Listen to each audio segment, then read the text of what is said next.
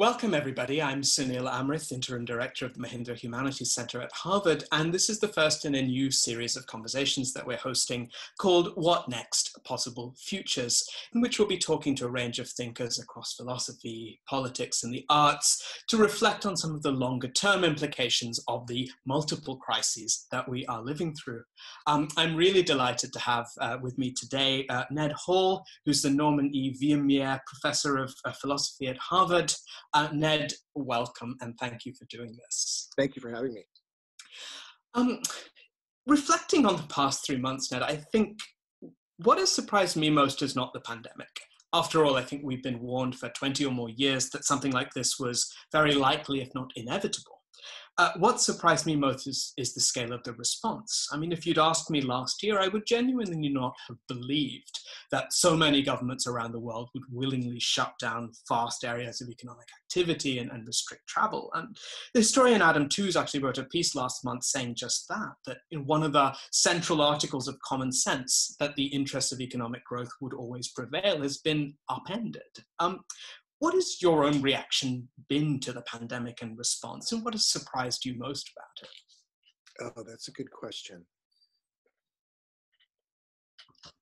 I think what has been a welcome surprise is a sense in American society that despite the kind of cult of rugged individualism that has such a strong kind of ideological grip, especially in the public sphere, we've seen really concerted efforts for people to sort of live a different,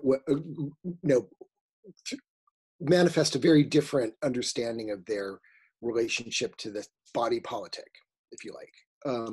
There's been a more kind of a kind of upsurge, I think, of a sense that we are in this together and we have to look out for each other.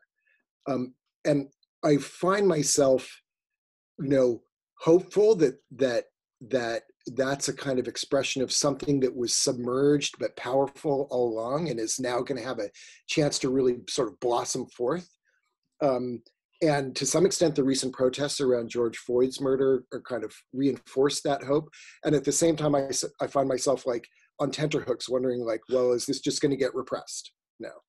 Because of course we've also seen, and this was not a surprise at all, we've also seen a response in the other direction from the Trump administration, which has just been astonishingly sort of feckless and corrupt in the way it's approached the pandemic. I mean, there's not a trace of a hint of a sense of a whisper that the people in that administration are motivated, or at least high up in that administration, are motivated by this kind of sense that if we're going to live together, then sometimes we have to let our own individual interests, our own sort of sense of our personal gain and the importance that has to us give way to a sense of what our society as a whole needs.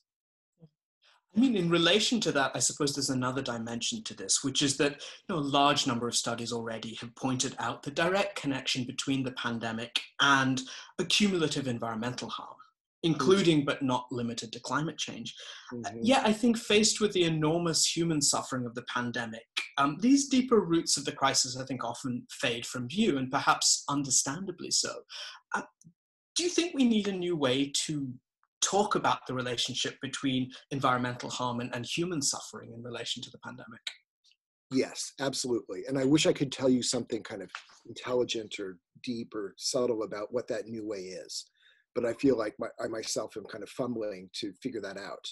And partly that's because as a philosopher, I lack some of the tools needed to think through this. Like if we're going to craft a new way of thinking about our relationship to the environment and the way that relationship intersects with basic issues of social justice, then that's going to involve, in the academy, combined efforts of historians, sociologists, psychologists, philosophers, economists too. And as a philosopher, some things leap out to me.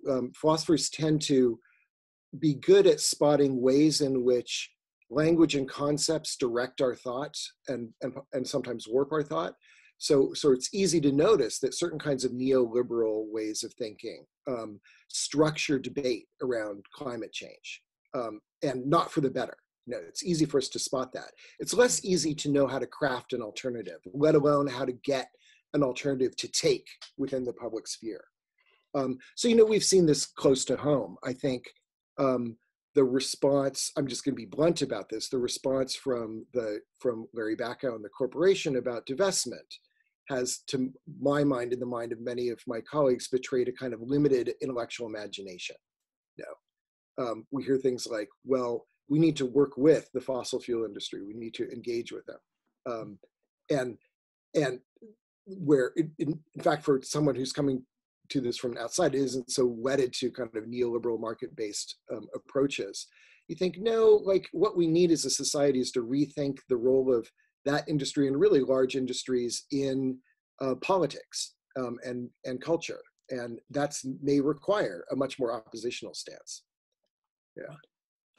I share that sense of grappling towards a new vocabulary or a new way of imagining, particularly connecting the two things, what you pointed out, which is a sort of a greater sense of collective solidarity that we have seen, and how that can come together with a different way of seeing ourselves in relation to the environment and to the rest of nature as well. And I think that is the sort of challenge.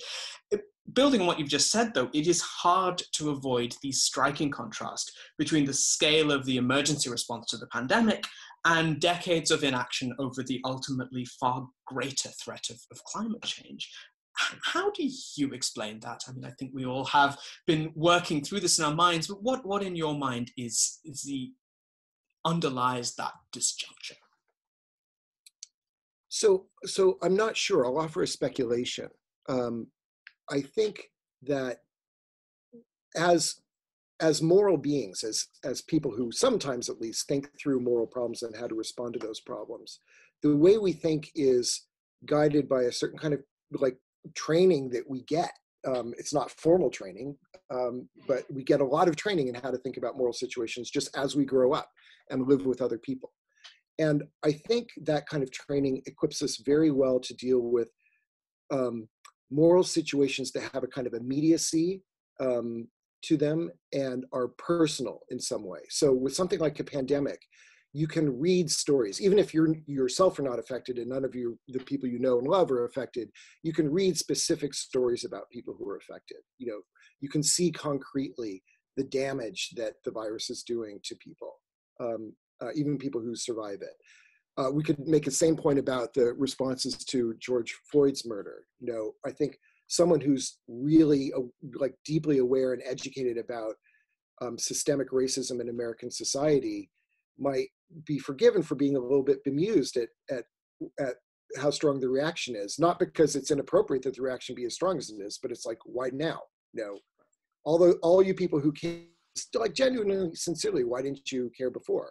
And I think partly that was helped by the fact that you could watch this horrific video. And there was a sort of, it kicks into gear a kind of what I think of as moral heuristics that work very well in some domains and work terribly in other domains. Like we're not good. Our moral heuristics, for example, are not good at all in getting us to respond with the right kind of moral empathy to future generations. Those people don't even exist yet. And so for a lot of people, I think, even when it comes to climate change, the kind of emotional route to engagement with that comes less from reading, say, something like Bill McKibben's End of Nature, and more from having children who tell you, as my older son told my wife and me, well, my partner and I are thinking we might have kids, but we're going to wait another 10 years because we're not sure that it would be fair to bring a child into the world, and that's not going to become clear for another decade. And then when it becomes that personal, all of a sudden you think, pardon my vulgarity, but holy shit, like this is a real issue. And of course that always comes with some embarrassment too. So, when there's a kind of complicated layering of responses, right? Like until you have some kind of direct emotional route into the issue, it can be difficult to engage. And also you have to confront a kind of headwinds, emotional headwinds, when you start engaging seriously with something like climate change, because there's always the voice in the back of your head, it's in my head, like, why weren't you doing this 10 years ago? No, I think that's right. But I mean, in a much more concrete sense, I suppose, one of the standard responses by businesses, by governments to calls for action on climate change is that it is too expensive and too economically disruptive. Mm-hmm. Do you think our recent experience opens a window to rethinking that answer, Yes. that standard Yes. answer? I think it definitely opens a window. I have no idea how that opportunity will be capitalized on, but I hope that we can find a way to.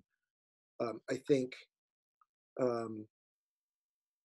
to some extent, how that plays out may hinge on how the recovery, the economic part of the recovery from the pandemic looks like. It, and we both know that that itself is going to hinge on what happens in November in the election. But again, this is the hopeful part of me thinks that we may be able to come out of this rethinking how we sort of fashion the economy, how we think about work, how we think about basically the social contract between employers and their employees in a way that we can then capitalize on in thinking about climate change too. I hope so too, and clearly sort of so much of this is very sort of delicately poised between optimism and utter despair. It's certainly my own view. Yeah. And so if I could just to add one thing to that, I think so as a coming to this as a philosopher, of course, as I said before, I feel like there's a whole bunch of stuff I need to understand better because it's not the problems we're tackling are not just in the realm of concepts, right? But there is a kind of interesting conceptual component to it. When I talked about like the moral heuristics we use, part of the problem is that our moral training equips us with certain ways of thinking about even basic notions like responsibility. And we tend to think in ways about responsibility in ways that work perfectly well if we're talking about ordinary interpersonal reactions. So like a standard equation we'll use is, well, look, if something bad has happened to you, Sunil, then my responsibility to help you depends directly on what sort of causal influence I had. Was I causally responsible for that harm in a direct way? If not, I don't have a responsibility to help you, or at least I don't have an obligation to. It might be supererogatory for me to. And then when you think about that kind of attitude, when it confronts a problem at the scale of climate change, that kind of attitude can be deadly, because I could easily think like, well, look, it's not going to make a difference if I ride my bike to work. Or I could just think, whatever political efforts I take on, those probably won't make a difference. Or I could think like, looking retrospectively, I'm not responsible for the problem we're in. So like, I didn't cause it, so I don't have some special obligation, to take part in fighting it. And it's the same kind of dynamic you see playing out right now in discussions of anti-racism, where people who are heavily involved in anti-racist efforts are trying to get a conversation going, which I think is long overdue, saying to people like, especially white people in this country, look, even if you are not directly responsible for systems of oppression, it's not enough for you to just say, well, I'm going to make sure I don't cause harm. Like it's not merely supererogatory for you to take the extra step of investing serious efforts of your own to combat racism. It's an obligation you have. And I think that's hard for people to wrap their heads around, just given the way we're morally trained. And at bottom, I think it's because we have the wrong notion of responsibility that we bring to thinking about these issues. So that's just one thing I wanted to add. No, and I think that goes a long way to sort of tease out some of the distinctions between the ways in which we've responded to this particular emergency in the pandemic and the ways in which we collectively responded to climate change. Because I think it's been much easier in the case of the pandemic to trace direct kind of causal connections between my actions and the possibility of the spread of this pandemic in my community versus these much more abstract and much larger scale these issues. I can wear a mask and thereby reduce the probability, should I happen to be infected, of hurting someone else. Yeah. Exactly. So you and I, Ned, have been involved in a number of conversations over the past couple of years, more specifically on what universities can and should do in relation to the climate crisis. And I'd like to begin on the intellectual side of things. thinking ahead over the next few years and in light of what we've all just experienced, do you believe we need to change the way we teach the humanities in particular to take the climate crisis into account? Yes, yes. So Harvard, for example, has already on the books a wonderful and very popular course called, that you know all about, called Humanities 10, which is a kind of very intensive year-long look at some sort of great works of literature from different traditions. You could easily imagine a humanities course center of the same structure that involves like 5 or 10 professors year-long, all centered around humanities' relationship to the environment. And I think that I think of that because it would be a high-profile thing that Harvard could do. So it's a single course, obviously. So you think like, how much of an impact could that have? But given the precedent established by Humanities 10, a course like that would immediately send a signal, not just to the student body, but to the world at large, that like the humanists at Harvard are now thinking of themselves as having an obligation to use what they know to help steer the conversation in the future. You use the word obligation. Do you think we do have an obligation here? Yeah, I do.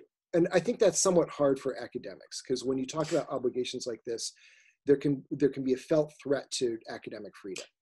No. And so that's a difficult thing to navigate. And I'm not sure I know how to navigate it. But that said, I do think we have an obligation. I think just speaking about philosophy for the moment, because I'm not going to pretend to know how teaching and research and the discipline's conception of itself have evolved in other parts of the humanities. Within philosophy, I think we've, over the last 30 years, which is about the span that I'm most intimately familiar with, become kind of complacent. That is, there's been a kind of conception within the field that, well, we get to carve out problems to work on that we think are fun and interesting. And success in the field, which is the thing that matters to people. It's not money, obviously. Success in the field hinges on your ability to say something new and insightful and clever about one of the sort of questions that have been served up by the discipline. And there hasn't been a lot of conscious thought within the discipline about what that menu of questions should look like. That's starting to change, I think. But I think the obligation, that's one place the obligation starts. It's within a discipline. Any discipline is going to define itself in part by what questions it considers most urgent or sexy, and oftentimes that just sort of happens organically in a way that people within a discipline, at least if they're like philosophy, don't really consciously try to direct. And I think we have an obligation to rethink that. And again, you have to be careful here. You don't want like some central authority saying, these are now the questions that philosophy shall address. I mean, it couldn't happen, right? But you don't want to think about it that way. But within the discipline still, I think we need to think like, in what ways can philosophy make a difference to the public at large? That's something that I was never trained to think about as a graduate student. And I think like we need to change the way we think, and that has to affect how we mentor our own graduate students. And it also has to sort of have echoes in the kind of teaching we do for our undergraduates. I would say very similar things about history. I mean, I think things are changing, and I think the menu of questions is starting to encompass some of the things we've been talking about, but that hasn't really been the case over the last 20 years. I mean, I think part of the challenge may be to sort of, the environmental humanities are thriving at Harvard and elsewhere, but perhaps still seen as a sort of subfield, as separate, and some of the challenge might be to bring these questions into everything that we do. Yeah, I think that's right. And I think there's an additional dimension to this, because if we think about how to teach the environmental humanities well, it has to be cross-disciplinary, just on intellectual grounds. It absolutely has to be. And that's not something that we're particularly good at. Our training as graduate students does not either show us how to do cross-disciplinary work or even sort of highlight the value of cross-disciplinary work. And that's, like, as you know, there are institutional challenges there. If young people are going to get tenure, the way you get tenure now in the university is you establish yourself as a leader in some subfield within your discipline. And that may be something that also that the universities need to rethink. They may need to rethink like how they award how they sort of credential people academically, and find ways to reward people who even early on in their careers do really sort of risky, interesting, work that involves direct collaboration with people from very different disciplines. So much more so when as we see all around us, the sort of precarity of academic labor seems to be sort of escalating in very disturbing ways. And often precarity often experienced by precisely those who are trying to break these boundaries and do this sort of work. Yeah. So if we may continue to sort of shift towards the institutional side of things, campuses around the world have been shut down and classes, seminars moved online. And of course, many of us, and above all our students, experience the loss of contact and community that comes with this. And we look forward to their return. But are there also opportunities as we sort of pause to rethink how we do things? To begin with, I've been struck by the sheer amount of academic travel around conferences, etc. And are we beginning to see this as wasteful? I think so, at least in the community, like in the circles that I move in, absolutely. I'll give you a concrete example. We're talking right now about how to run our colloquium series this year. And it's clear we're not going to be flying people in just because of the pandemic. And so we're thinking like, all right, how else do we do this? And one thing that we've quickly realized is this: we may actually get sort of better results by hosting people online. You can do things like it's reasonable in a setting like that to ask people to send a paper ahead of time, so that instead of having somebody come in for a kind of sort of theatrical performance where they're standing in front of you and presenting a paper that none of you have ever heard before, and so you have like 55 minutes or so to formulate some useful question, you can actually have a much more deliberate process where there's like real intellectual exchange there. And when it comes to things like conferences and colloquium talks, of course, maybe there's something lost. If you could teleport the person in at no energy cost, you might rather do that, because there's all sorts of things that can happen when you're sitting down with someone. There's sort of serendipitous intellectual interactions that are harder to replicate over Zoom. But look, can recognize that cost and still think it's worth paying. Right. So I think there's going to be a big change there. I think that will require a change in mindset. I've talked to colleagues at other colleges and universities who are trying to push their own colleagues to forego travel and find like remote ways to interact. And